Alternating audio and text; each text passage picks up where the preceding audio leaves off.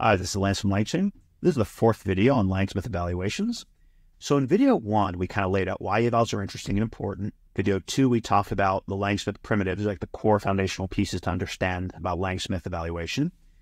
And we just talked about dataset creation. We talked about an example of building a question-answer paired dataset from this blog post on that recent Databricks LLM.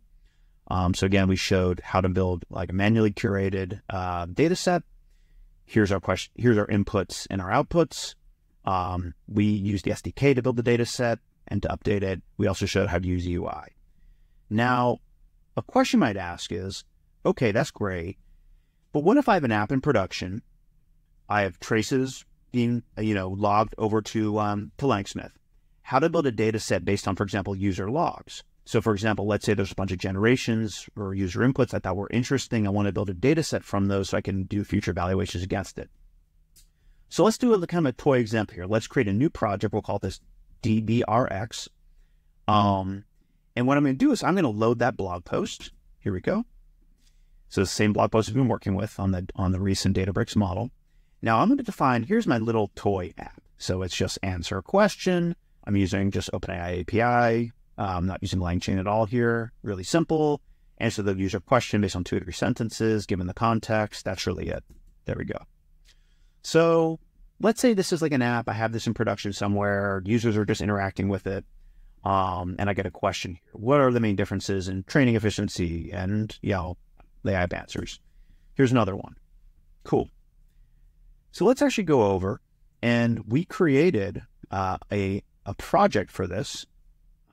Move this over.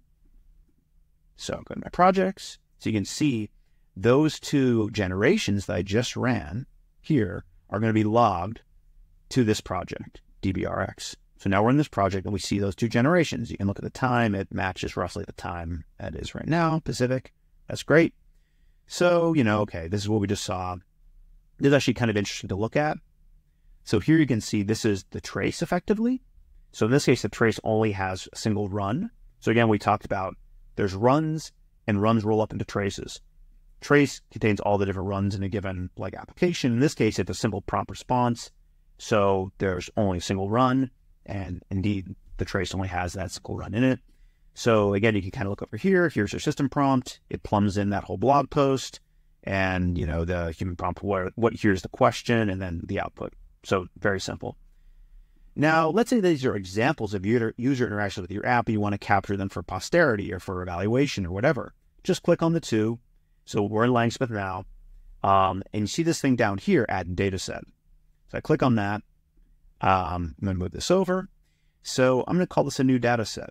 Let's just call it DBRX QA testing. There we go. Now, it's automatically flagged as a chat data set. Recall previously we built a key value data set with basically question, answer, key value pairs for the inputs and outputs. In this case, this is derived from chat sessions. So it's a different data set type. And this is useful, for example, if we want something like fine-tuning in the future. The inputs are already in chat and serialized chat message format, which is useful for that, that's a more advanced use case we'll talk about later. So, that's really it. We can just hit create. And I'm going to go down to my data sets. And let's just search DBRX. Boom. And here it is. You can see it's a chat data set. It's derived from those inputs that my mock user provided. And you get the output. So it's kind of basically a set of input prompt, output pairs from my app, which I've now saved to the data set, which I could work on accordingly. And again, just like before, you can see you can edit these. So for example, here's a really good use case. You have a bunch of user interactions or inputs to your system, but your system produced the wrong answers.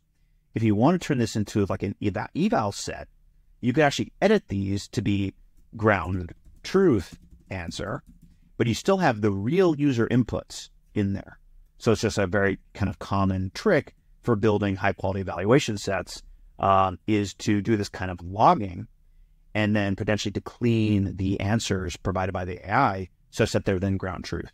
So that's really it. So again, if I zoom all the way back out, what did we do? We just showed how to build data sets from user logs from this little toy app that I built that's answering questions about a blog post.